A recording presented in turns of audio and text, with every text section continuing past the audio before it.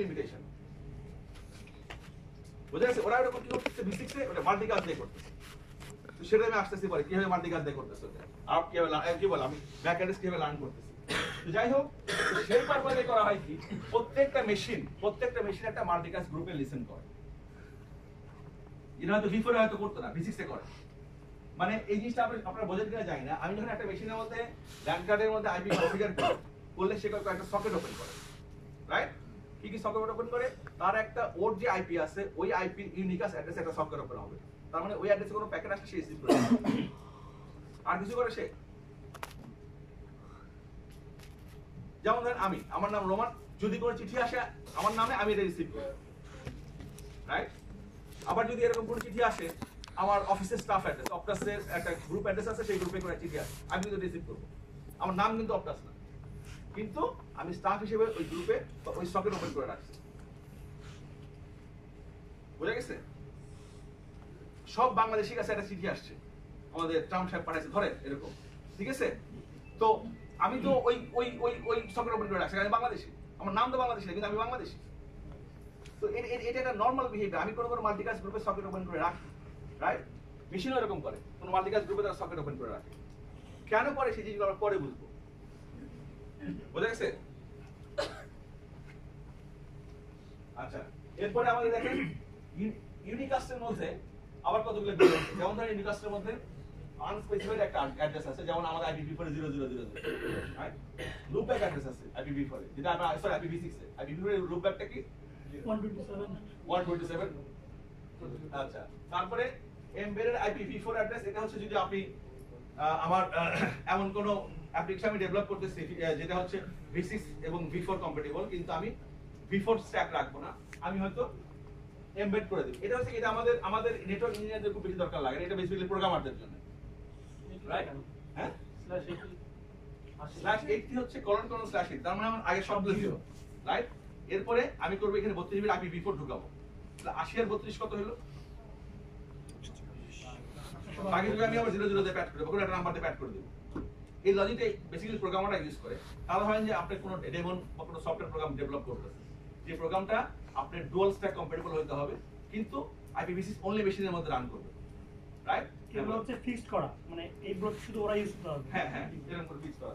আচ্ছা, global unicast address, তার মানে হচ্ছে এই যে আমরা নরমাল ইন্টারনেট অপারেশন করি, এই ইন্টারনেটে যে রেঞ্জটা ইউজ হবে সেটা হচ্ছে 200:3। তার মানে আমাদের কমপ্লিট 128 বিট আছে, আমরা পুরোটাই আমরা কিন্তু ইন্টারনেটে এভাবে ইউজ করতে পারবো না, শুধু 200:3 এই সাবনেটটা আমরা ইউজ করতে পারবো। বুঝে গেছে? যেটা আমি বলতেছিলাম আমার 100টার মধ্যে আমি 40টা এই জন্য রাখতেছি, 10টা ওর জন্য রাখতেছি, ভাগ করে দেওয়া আছে। তারপরে লিঙ্ক লোকাল অ্যাড্রেস, যেটা হচ্ছে আমাদের IPv4 এ ছিল না, IPv6 এ আছে। লিঙ্ক লোকালটা কি জিনিস আপনি খেয়াল করে দেখেন, IPv4 এ আমি TCP বানাইছি, ইনস্টল করছি, করার পরে যদি সেটা ল্যান্ড কার্ড যদি আমার সুইচে লাগাই দেই, রাইট? সবগুলো যদি ল্যান্ড কার্ড সুইচে লাগাই দেই, আমি পুরো IP কনফিগার করলাম না, তাহলে কি হবে? V4 এর কথা বলছি, 169 ব্লকের টাইম নেই, একটা র‍্যান্ডম ব্লকের IP পাবে, রাইট? বেয়া হবে কি আপনি কিন্তু এটা কিন্তু আপনি কনফার্ম করতে পারবেন না, পাইলো ওই মেশিনের সঙ্গে মেশিন কমিউনিকেট করতে পারবে IP না বসাইলে। আমার DHCP সার্ভার নেই, কিছু নাই। বুঝে গেছেন কথা? তো V4 এ কিন্তু এইটা একভাবে বানানো আছে যে আমার আইদার DHCP থাকতে হবে অথবা স্ট্যাটিক্যালি কনফিগার করতে হবে, আদারওয়াইজ আমি লাইনে পাবো না। V4 এ V6 এটা কমপ্লিটলি প্লাগ ইন প্লে করা হয়েছে। প্লাগ ইন প্লে কি যে আমার কোনো ইন্টারনেট কানেকশন নেই, আমার কিছু নাই, আমি মেশিন কানেক্ট করে সুইচের মধ্যে দিয়ে আমি এখন এখান থেকে এখানে লাইনে কমিউনিকেট করব। কিভাবে করব? সে দেখবেন যে এই রেঞ্জে অটোমেটিক্যালি একটা অ্যাড্রেস বিল্ড আপ করে ফেলবে, লিংক লোকাল অ্যাড্রেস। অনলি এই লিংকের মধ্যে থাকে, এই লিংকের বাইরে যাবে না। অটোমেটিক হবে। হ্যাঁ, যেটা আমরা প্লাগ ইন প্লে বলছি, লাগালে আমার ল্যান আপ হয়ে যাবে। অটোমেটিক DHCP কেন বলতেছেন? অটোমেটিক DHCP কি হয়? DHCP কিন্তু অটোমেটিক হয়। DHCP থাকতে হলে আপনাকে একটা সার্ভার থাকতে হবে। আমি কনফিগার করে ওইটাই তো DHCP সার্ভারটা কেমন? হ্যাঁ, সার্ভার দিয়ে কনফিগার করে না, ওটা তো তো আমি আপনার কথা বুঝতে পারতেছি।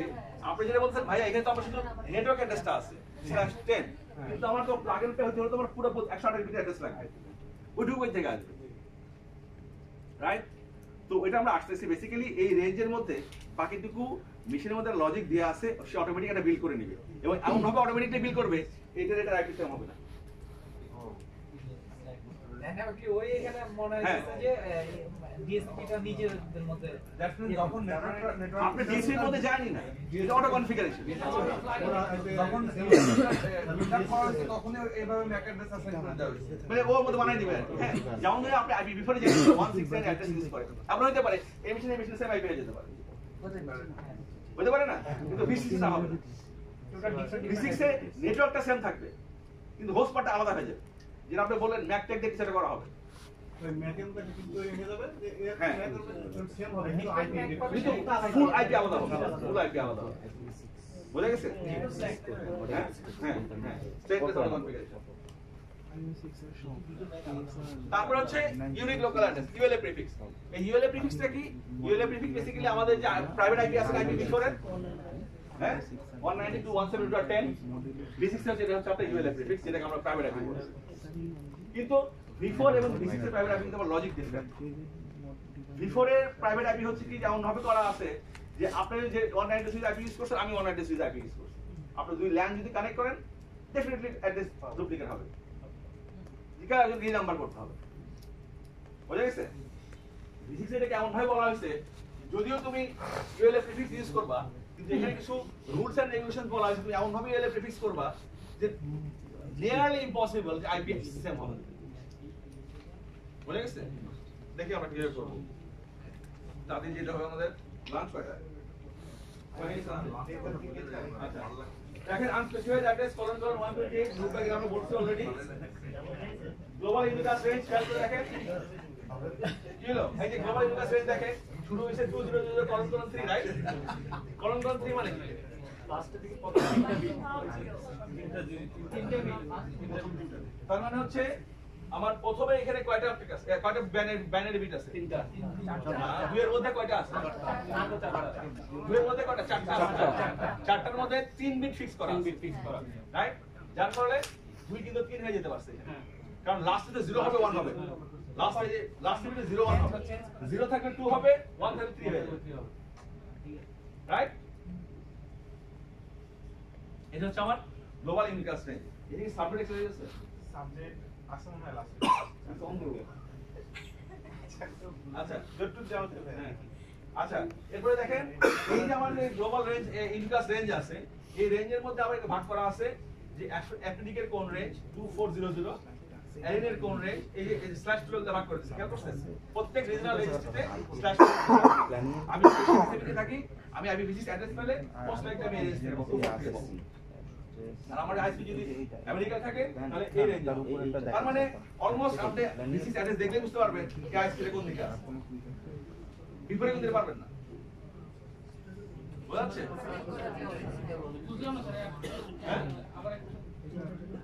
আপনার এই যে খেয়াল করেন এই যে বুঝছেন রেঞ্জে ইউনিকাস রেঞ্জ ভাগ করা এইটা একটু আলাদা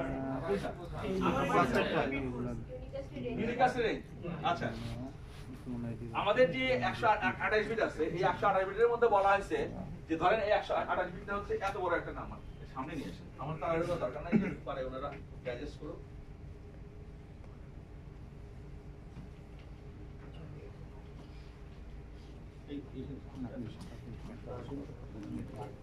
এন্ডে দেখা যাচ্ছে সবাই বুঝেন সবাই করছেন সাবজেক্টিং এর কুইজ নাই না কত দরকার আছে সবাই কভার করবে না ভাই আচ্ছা দেখেন এরকম আপনার IPv6 অ্যাড্রেসটা এত বড় ধরেন 128 বিট রাইট এখান থেকে বলা হলো এই পোরশন পর্যন্ত আমরা ইউনিকাসের জন্য ইউজ করব গ্লোবাল ইউনিকাসের জন্য ইউজ করব তাহলে এই পোরশনটা কোনটা 2000:3 রাইট বুঝেছেন সবাই যেরকম আপনি IPv4 এ কি বলা আছে 000.0.0.0 থেকে 123.255.255.255 এটা হচ্ছে ইউনিকাস্ট বুঝছেন আমার কথা মাল্টিকাস্ট কত 2 to 4 থেকে শুরু হয়েছে V6 ও তাই এই রেঞ্জটা হচ্ছে আপনার গ্লোবাল ইউনিকাস্টের জন্য মাল্টিকাস্ট রেঞ্জ কোনটা মাল্টিকাস্ট রেঞ্জ কোনটা খেয়াল আছে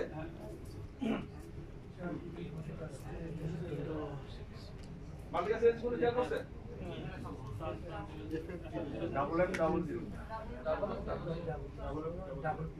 বুঝে গেল আর বিফোর মাল্টিকাস্ট রেঞ্জ কি 2 to 4 রাইট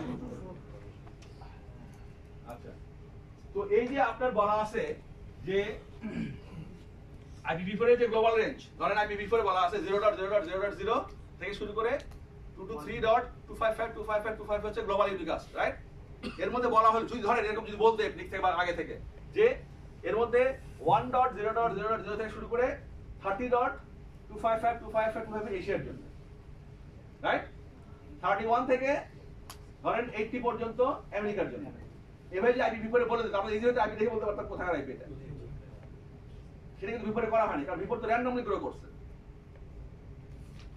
বুঝে গেছে ফিজিক্সে সেই কাজটা করা হয়েছে রিজনালে ভাগ করে দিয়েছে এখন ওই সময় গিয়ে কিন্তু একসময় বলা হয়েছিল তারা কাজ করো কান্ট্রি ভাগ করে দাও বাংলাদেশের জন্য 2406 সামথিং একটা নাম্বার কোথায় একটা 71 থাকবে রাইট ধরেন আমি বলতেছি তো এইভাবে একটা আমার রেঞ্জ ভাগ করে দেওয়া হবে তখন কিন্তু একটা গ্রুপ থাকা খুব ভালো আইডিয়া করে ফেলো এটা কিন্তু যারা সায়েন্টিস্টরা বেশিরভাগ পিপল তারা কিন্তু এগ্রি করে নাই কেন করে নাই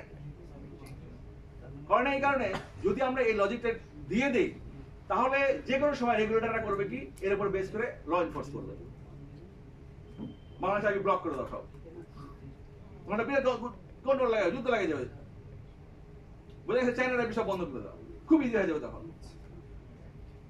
এই লজিক ওরা যায় নাই হ্যাঁ ওই লজিকে আর যায় না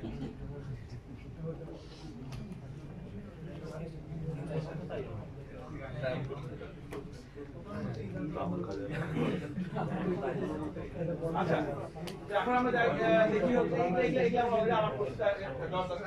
খুব কুইকলি বলি এখন খেয়াল করে দেখেন যে গ্লোবালি আইপি অ্যাড্রেস থেকে V6 অ্যাড্রেস থেকে যেভাবে ডিস্ট্রিবিউট করা দেখতে পাচ্ছেন মুশকিল আমাদের স্পেস লিমিটেড হয়ে গেছে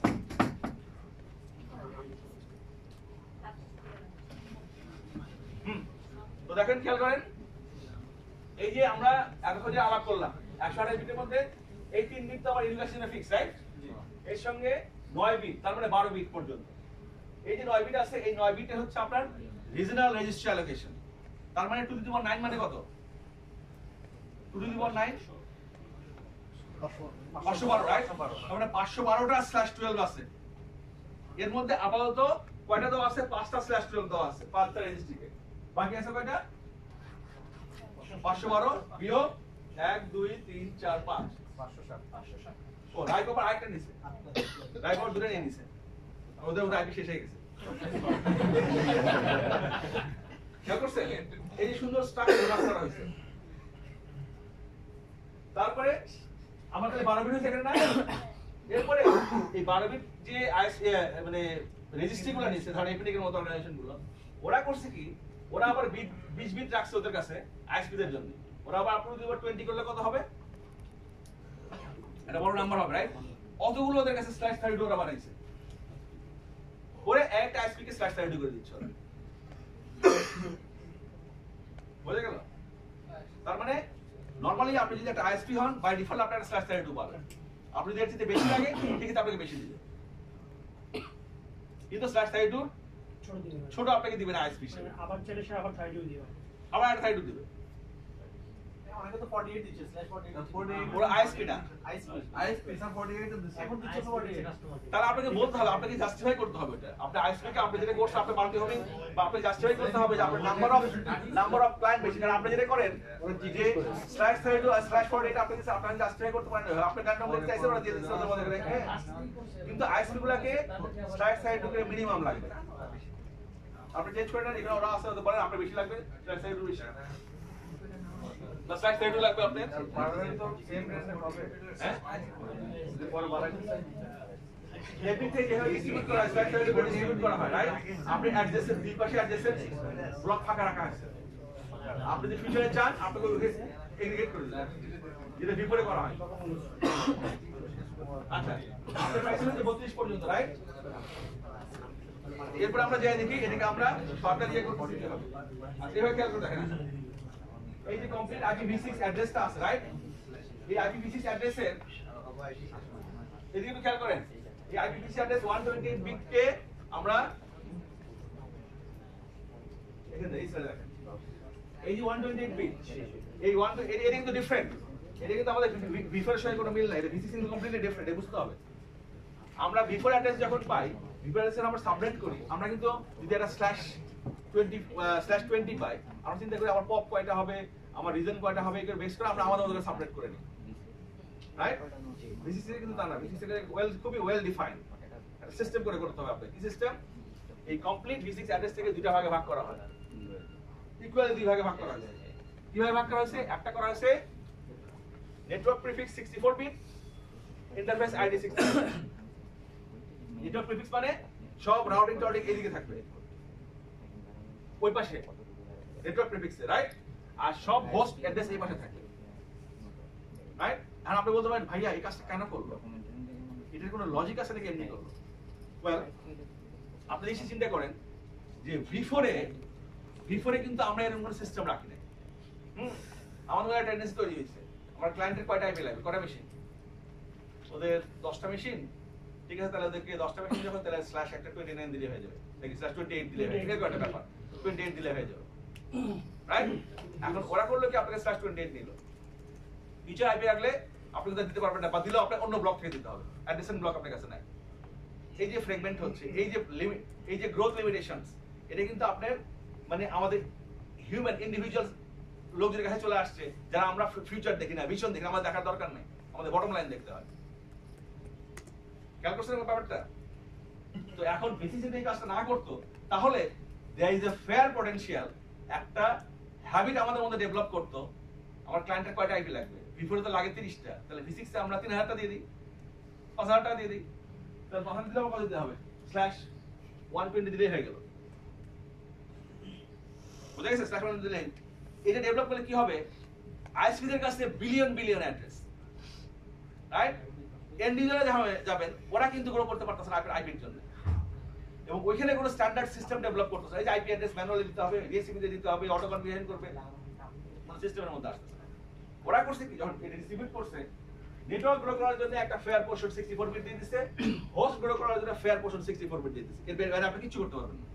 ওই পোর্শনটা আপনার কিছু করার দরকার নাই, ওটা তো অটোমেটিক হবে, ওইদিকে আপনার যাওয়ারই দরকার নাই, হোস্ট পোর্শনে আপনার যাওয়ারই দরকার নাই, আপনি যা করবেন এর মধ্যে করবেন।